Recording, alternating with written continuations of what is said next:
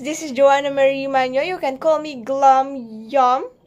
And narito ako upang talakayin ang pagsusuri ng impormasyon gamit ang ICT.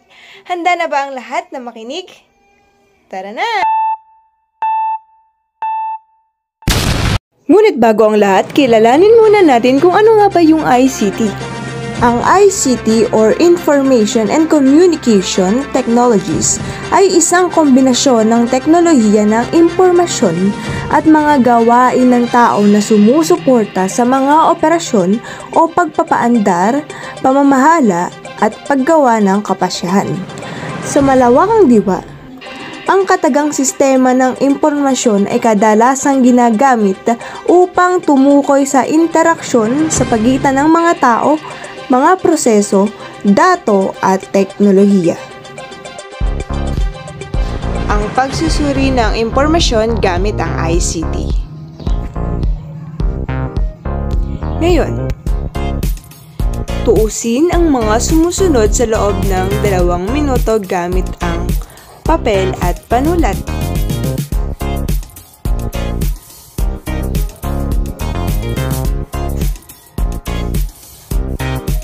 Kaya nyo ba?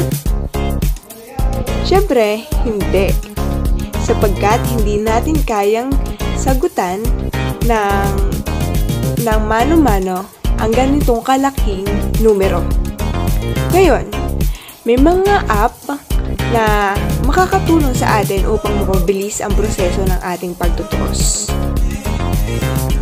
Narito si Microsoft Excel. Si Microsoft Excel ay maaaring makagawa ng mga formulas upang mapadali ang ating pagtutuos. Si Microsoft Excel din ang kadalasang ginagamit sa paaralan at maging sa malalaking kumpanya upang makapagtuos ng malalaking datos. Narito ang halimbawa ng isang Microsoft Excel noong 2007. May iba't ibang bersyon ng Microsoft Excel kada taon ng pag-develop nito.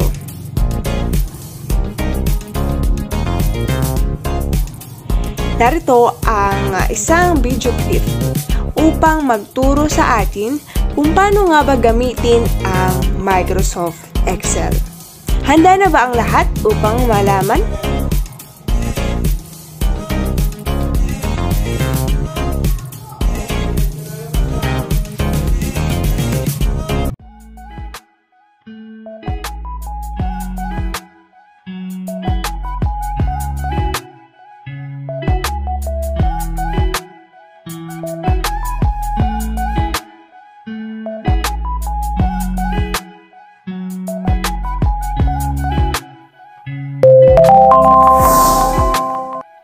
In our first lesson, I'll introduce you to the structure of Excel sheets. We will learn more about each of the elements that you see on the screen. The top part of the Excel screen is called the ribbon. It is the strip of buttons and icons located above the work area. The ribbon has a number of tabs, such as Home, Insert, Page Layout, etc. Each tab contains relevant commands depending on the type of action that you would like to carry out. Below the ribbon, we have the workspace area.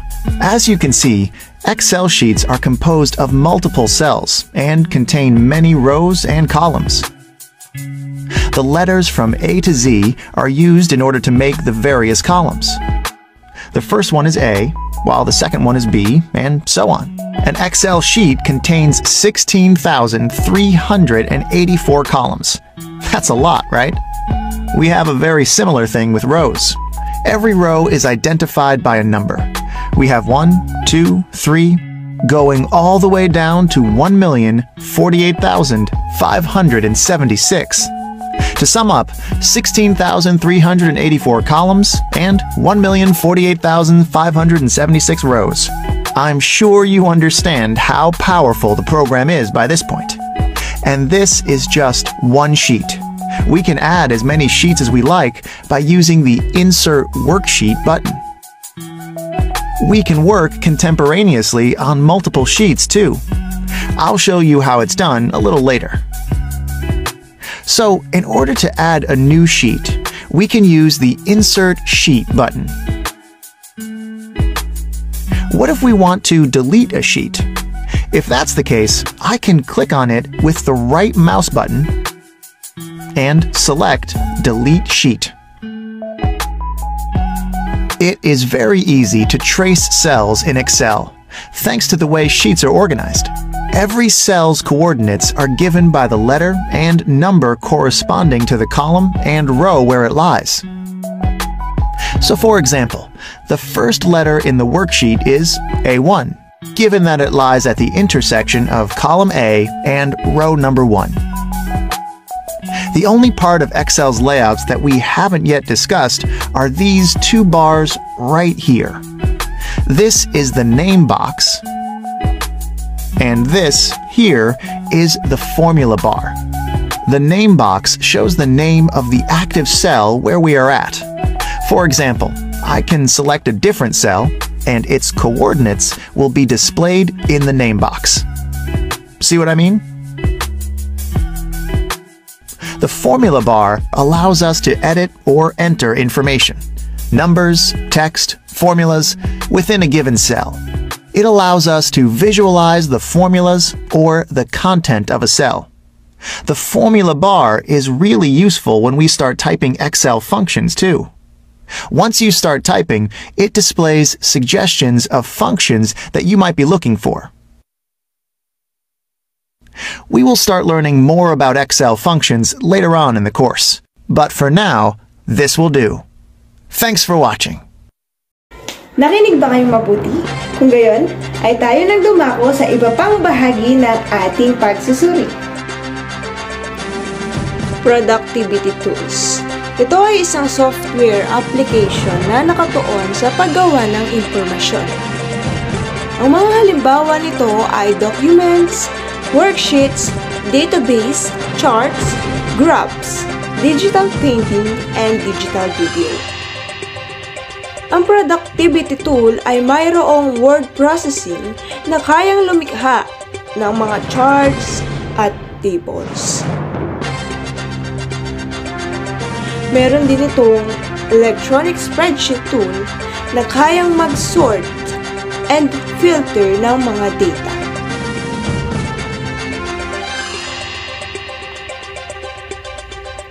Ang electronic spreadsheet tool ay binubuo ng mga hanay ng numerical data at ito ay isang tool upang matulungan na pag-aralan at suriin o tuusin ang numerical na impormasyon.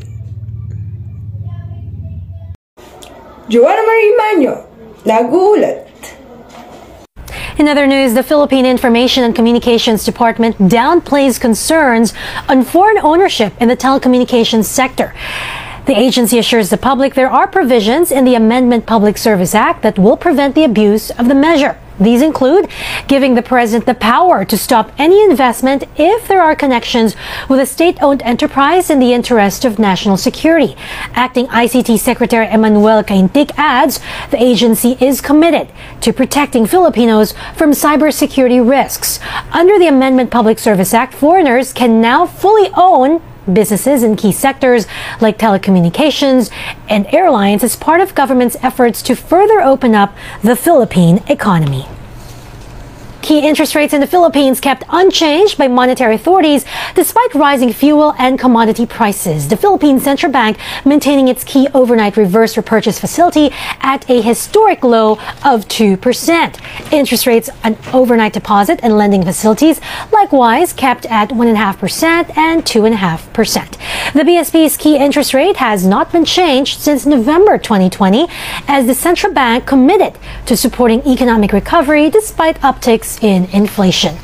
But the central bank did revise its inflation forecast for the year upwards to 4.3% from 3.7% due to rising prices of Dubai crude, which is the benchmark for the country's oil prices. At 4.3%, that's already exceeding government's target range of 2 to 4%. Public utility drivers are calling on the Philippine government to immediately release their fuel subsidies as another oil price hike looms next week. We have more from Alvin El Chico. Taxi drivers are asking government to already release the fuel card that will help cushion the impact of the series of oil price spikes. Tricycle drivers are also pressing government to fulfill its promise of 6,500 pesos in fuel subsidy. Sana po may bigay na po yung ayuda 6.5 para sa mga driver. Para sa ating mga driver. At kawawa naman po kami lahat eh. Some bus drivers have no idea if they are included in the fuel subsidy program, but they insist drivers and conductors also need help now. Malapit na pasukan eh, enroll na naman ng mga bata. Siyempre makakadagdag sa amin yan. So kailangan nyo? Kailangan po namin yan. Delivery riders are also becoming impatient in waiting for assistance. But as drivers wait, fuel prices are likely to go up again next week as international prices consistently went up for the third straight day. The government says it is doing its best to fast-track the release of fuel cards to drivers who have franchise. Sa basis po, nagsimula na tayo sa UV, TNVS at saka sa taxi. Yun ho ang pinaprocess ho natin for card production sa kasalukuyan. So hopefully po, makapag-distribute na rin po ang land bank in the coming weeks. The LTFRB is also waiting for the list of qualified tricycle drivers and delivery riders from other government agencies. Kasi nga po, like the tricycles and delivery service, it's outside the jurisdiction of LTFRB. We are awaiting for the list for tricycles coming from DILG po yan, and for the delivery service coming from DI po.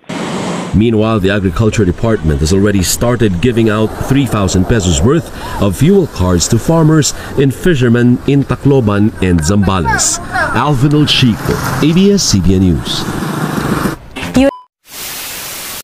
Joanna Marie Manyo. You can call me Glum Yum.